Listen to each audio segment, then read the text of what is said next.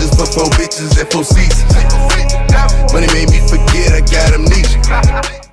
Hey, what's going on, guys? Skogey here, and I'm back with a brand new video for you all today. And today we are doing an album review, which I haven't done on this channel in this format anyway. So I've done album reactions and done like a little review afterwards and just said what I thought about every song, and I've done song reactions. I haven't done a proper review though, where I sit with something for a while and really delve deep into what I'm thinking about. So I wanted to do that. I've been wanting to do that since I started the channel, actually. Originally I planned on doing an album review every week and then just doing song reactions during the week. But instead, I ended up just kind of throwing my everything into the song reactions. I did a couple vlogs. Vlogs are coming back soon, by the way. But so this is going to be my first album review, and we're listening. And today we're talking about Billie Eilish, When We All Fall Asleep, Where Do We Go?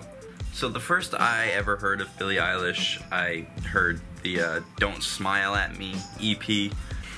And when I heard that for the first time, I wasn't completely impressed, but I was very, very interested. The high singing with the trap drums and synth pads and big bass patterns, like I really, really liked. So songs like I Don't Want to Be You Anymore and Copycat, I really, really liked. Everything else I thought it was okay, but nothing really hit me like I wanted it to. And honestly, I haven't even gone back and listened to these songs since listening to it a little bit for the first few times. Maybe I should go give them a chance again, but either way, I was kind of underwhelmed, but I was very excited to see what came out next. And amazingly enough, the next album was the one we're reviewing now, When We All Fall Asleep, Where Do We Go? I mean, I'd heard some of the singles before the album came out, and it all sounded like it was going in a great direction, and it did. I absolutely loved this album. The reason that I decided to do a review of it was because it's the only album so far this year that I've connected with in any sort of way. Everything else, like, there might have been 1 or 2 good songs, but there was nothing that I really wanted to go back and listen to all the time. And being that we're 4 months through this year already, it really caught me off guard that a pop album would be the only one that I loved. Some people, they just aren't interested by vocals. Like, they don't care if you're a good singer or not, they just want to hear the tune of the song, and like, if you can hit the easy notes, you can make a good song.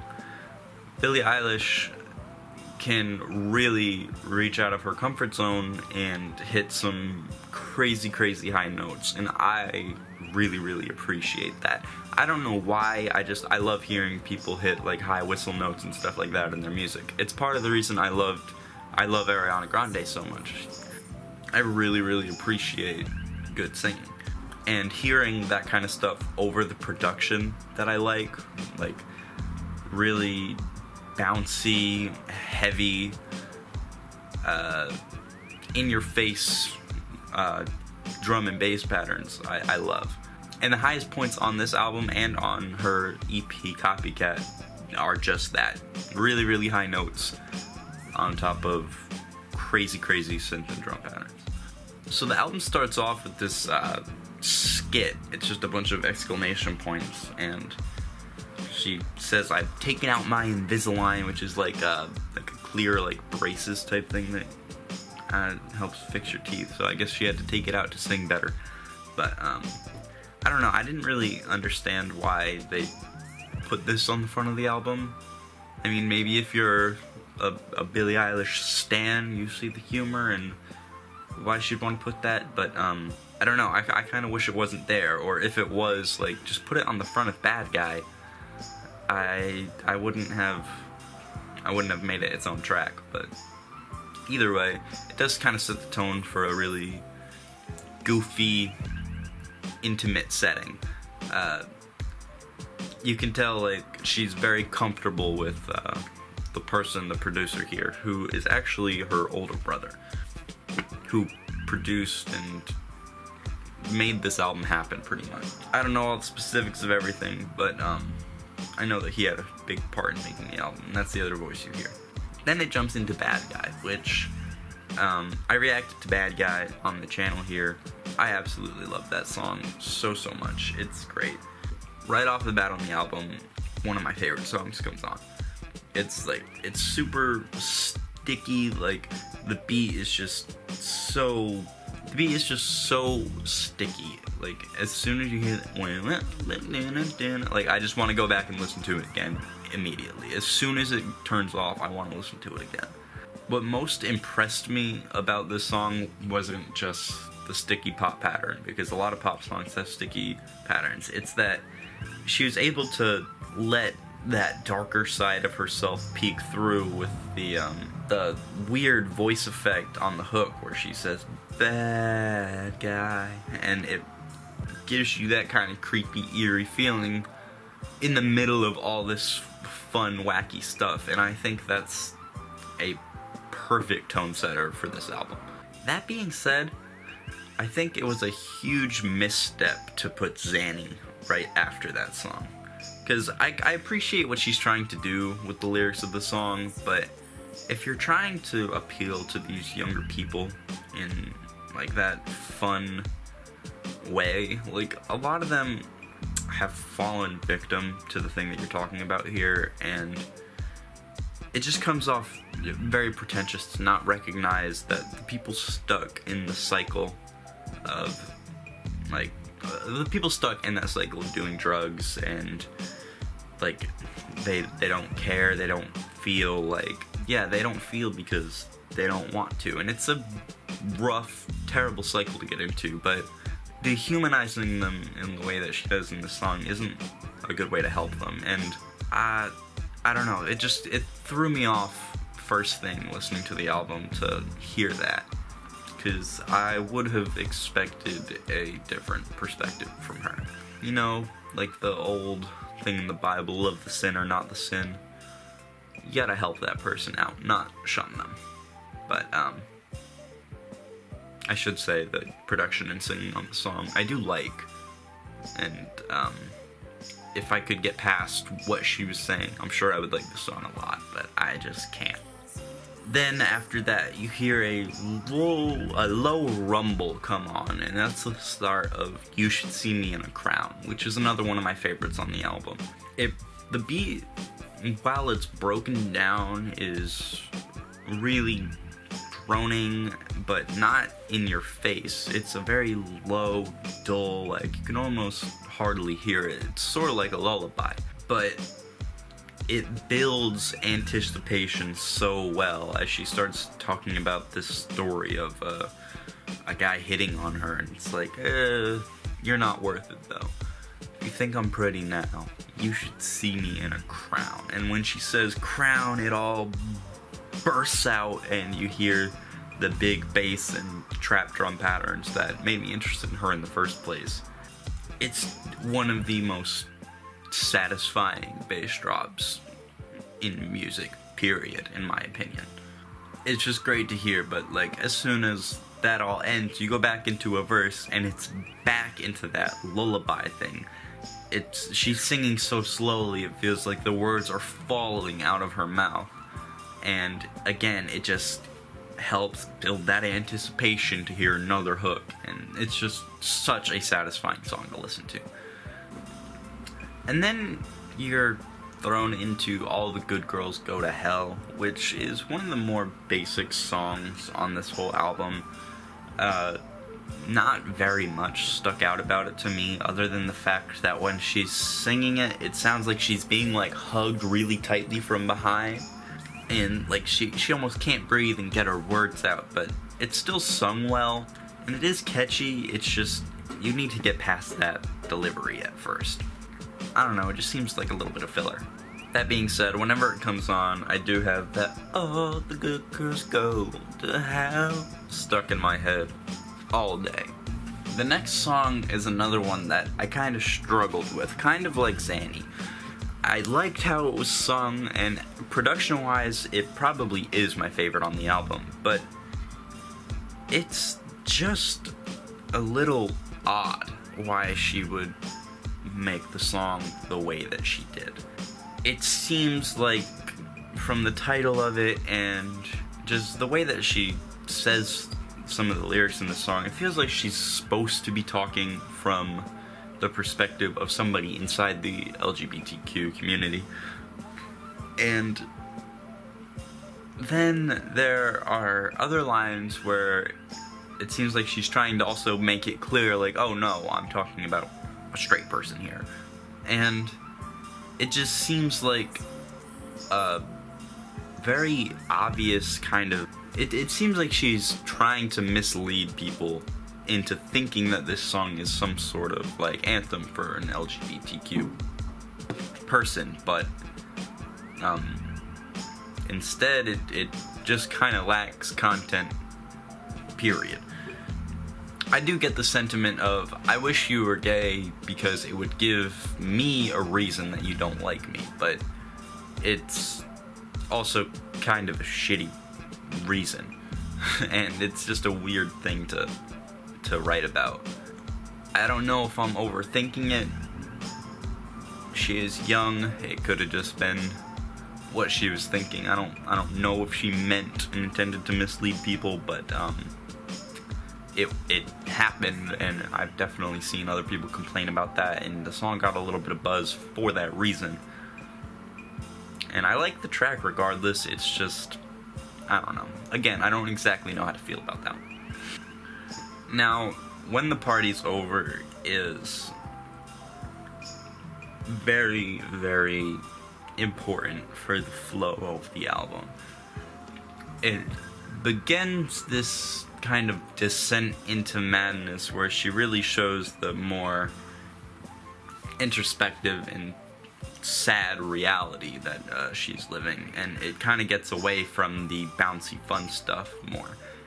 Well, there still is bouncy fun stuff throughout the rest of the album. This song very much is a turning point. The intro comes on, and it's a chorus of very high-pitched hums. I assume that she did all of them. And it gives me chills, gives me goosebumps when I hear those hums come on. And again, her voice just matches perfectly with the entire tone of the song. And again, it feels like the words are falling out of her mouth because there's just so much anticipation. You want to hear what she's about to say. And just coming in on that really emotional, don't you know I'm no good for you, like, it pushed me over to the edge and brought a tear to my eye the first time I heard it. This song actually really reminds me of Adele, except it lacks a really big climax like a lot of Adele songs have. Instead, it gets to the part where you feel like there's supposed to be a payoff, and there's a little bridge, and then it slows back down. And I really like the bridge. I could lie, say I like it like that. I like it like that. But, and it's very simple. It gets the point across of, I could lie to you and say that I'm okay, but I'm not. It's when you're struggling in a relationship and stuff isn't going right, but you still want to be together, and you might want to try to pretend you're happy, but you just aren't. It's one of those things where you really hear that this album is the perspective of a 17-year-old. Like, I'm 19 now. I remember going through some of these same feelings being 14, 15, like, a lot of the stuff that she's writing about happened as a teenager, and it happens to a lot of teenagers. You can relate, even if you're not going through it right now. And it's weird to hear that perspective in music, because a lot of the artists that you hear from and that are that big and popular are older. So it was a nice shift, and I really liked that. Or the people that are our age, that are big in music, aren't talking about the stuff that really matters to them like that, because it's hard to be vulnerable when you're young. Anyway, I absolutely love this cut so much. Unfortunately, it leads into the worst song by far on the album, 8, which I can only presume is called that because she sounds 8-year-old with that stupid high-pitched vocal effect that they put on it. It's honestly terrible. Like, towards the middle, it kind of sounds more like a singer-songwriter, kind of like YouTube ukulele musician kind of thing going on, and I do like that part in the middle, but I can't get past the pitch change at the front of the song. It sounds really dumb. So that just, it really took me out of the album completely, and if it wasn't here, I feel like this album would be much stronger for it. And I would say that the only thing that took me even further out of the emotion of this album was hearing Michael Scott at the beginning of My Strange Addiction. And honestly, if she had kept the Office references to just that first part, where he says, "No, Billie, I haven't done that dance since my wife died," I would understand. Like, he says Billie, it fits in with the album, and then, like, yeah, put on this awesome song that's gonna make you want to dance. Because I do love this song. I love it so much. I'm working on a remix. I love it that much. That chorus, or that pre-chorus, the bad, bad news, one of us is gonna lose. I'm the powder, you're the fuse. Just add some friction. That is hilarious, and I love it. This song, it just has too many people talking. I don't want to hear Jim and Kevin and, like, I don't want to hear these Office characters talking throughout the song. Like, the first few times I heard the song, it kind of made me laugh, and it was whatever, but at this point, I just don't want to hear it anymore. But then again, it's also my favorite song on the album, so it's kind of hard for me to decide what I want to do with it. I don't know, I want to hear a remix without that kind of stuff in it, and I don't know, maybe put another artist on it. I want to hear more. I want to hear features too. There's no features on this album. I wish there was something in the realm of a feature, but who knows. After that song, you get Bury a Friend, which in a way is kind of like a title track.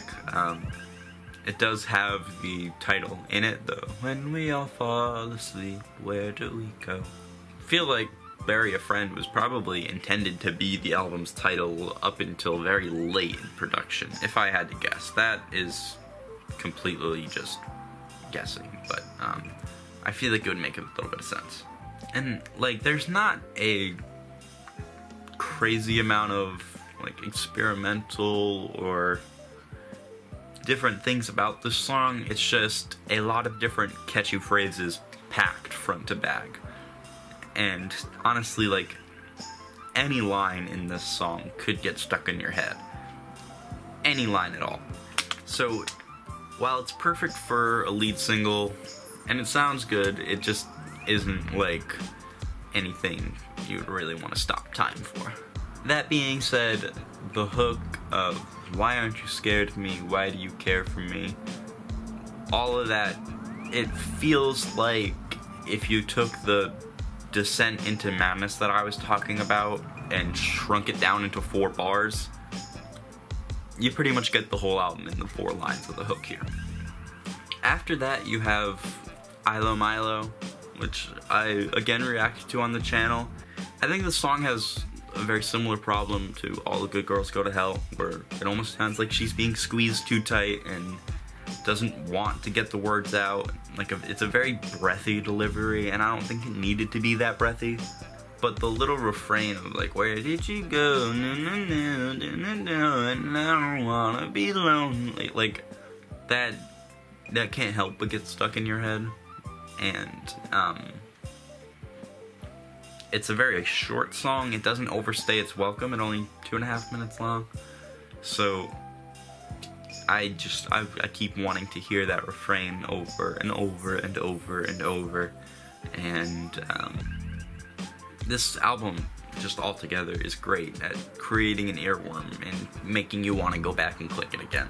Now, from there, you're not really allowed to be happy for the rest of the album.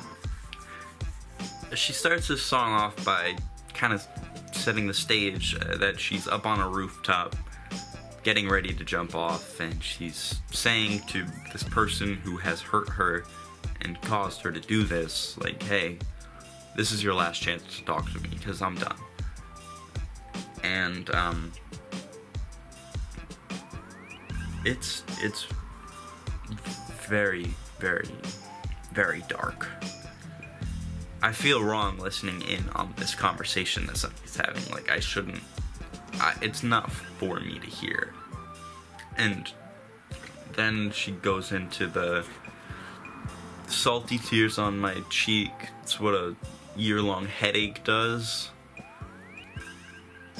I can't imagine having a stress headache so bad that you're literally crying constantly. Like, I've had stress headaches, they're the worst.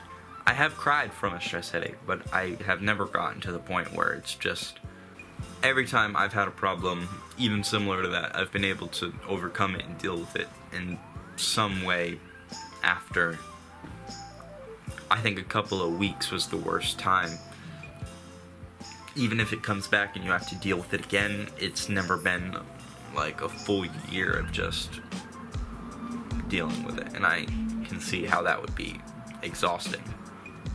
And now we have I Love You, which it has a little guitar riff as the main line of the song, and honestly, I've heard the same or similar done so many times, that exact little guitar flutter thing. Lil Wayne did it on his album in the song Mess. It sounds pretty much just like that. The song goes back to the thing that I was saying about, like, being a kid, like, dropping that bomb of I love you too soon on somebody you probably don't really mean that for, or whatever it could be. I've made that mistake. Like, I think a lot of people have, and it really is gut-wrenching. Like, you feel like such a fucking idiot when you do that. The only thing is about this song, because I do really like it, and like that content hit me, and I feel it, I wish it had switched places with Listen Before I Go. Transitioning from this mistake into the suicide note-esque of Listen Before I Go would have been better, and it would have kept the album off better if you ended on that. Instead, it kind of makes the song here and the last song that comes after it just seem totally skippable. It feels like the album is capped off at Listen Before I Go, and then there are two more songs that are just kind of random. I feel like it would have flowed a lot better if you had put that first. And the song Goodbye, I don't think needed to be there at all. At all. It's just a really reverby, I don't even know. Like, the beat exists solely for a tempo. Like, there's nothing entertaining going on in the instrumental, and she's just taking some of the phrases throughout her album that are the most sad and throwing them all into one song. I don't understand why it's here or what it's supposed to do for the album, but I think the album would have been much better if it had ended with Listen Before I Go, and this song could have just stayed off of it completely.